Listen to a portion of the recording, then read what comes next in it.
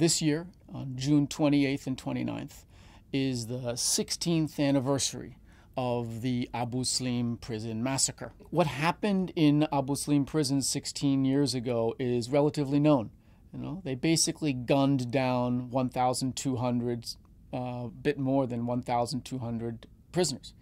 What we don't know is where they put the bodies. During the war in 2011, we went back to Libya. Very restricted trip because the state didn't let us move.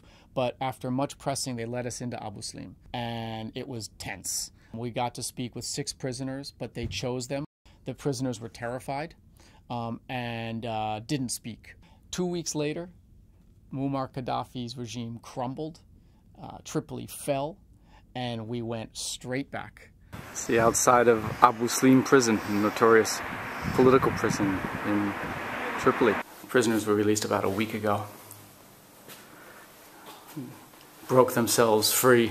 A team of lawyers is trying to secure the documents that remain, and tragically, these rooms have been burned. Burned files that are Libya's history and potentially crucial evidence for any judicial proceeding. The post-Gaddafi government is interested to investigate this case, both for political reasons and for justice. So they've started an investigation, but they have to do it properly, they have to do it fairly.